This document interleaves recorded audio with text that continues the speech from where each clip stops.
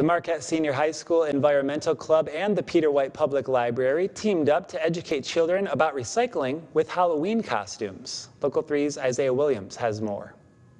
The Marquette Senior High School Environmental Club hosted the very first trick-or-trade costume swap, where people had the opportunity to trade in an old costume for a different one. I think it's really nice that the kids are going to recycle and reuse their costumes, because we have a lot of people who don't want to spend $30–40 on a costume, so they can come here and check out and see what we have. It'll be just a nice way to reduce, reuse, and recycle. Erica Asmus, the co-president of the Marquette Senior Environmental Club, tells me this idea started from one she's done before.